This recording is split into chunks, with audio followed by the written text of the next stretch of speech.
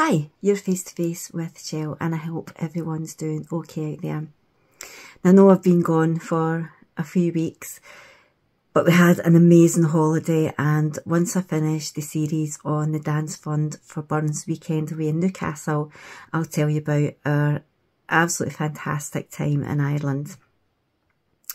So anyway, I'm going to continue with our time down at Newcastle at the Dance Fund for Burns weekend, which, as I said in the first video, was absolutely amazing. One of the talks made me really think about triggers. Now, we're all triggered with something. For me, it would be the smell of gas, a loud bang. That would be my two biggest triggers. Luckily, I'm not triggered anymore.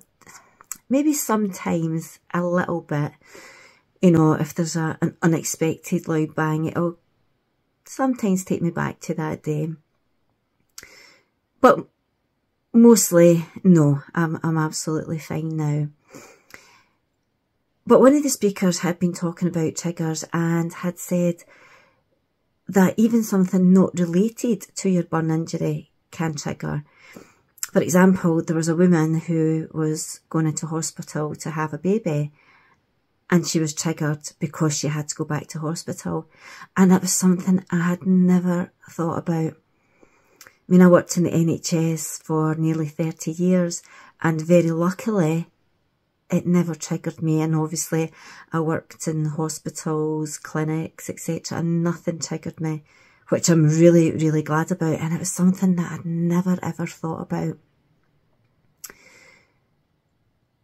It was also said that being itchy is a result of being triggered, and something that I'd never heard about either.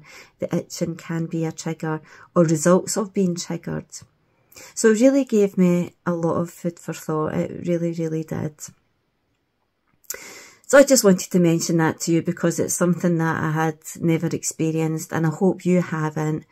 And if you are triggered by anything, I do hope that you've got the support there. Talk to your healthcare team, or please get in touch with us at Dance Fund for Burns.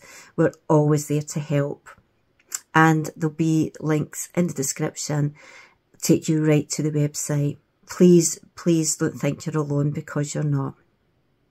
Thank you so much for watching, and a massive shout out to my subscribers. And if you haven't already, it'd be great if you could subscribe.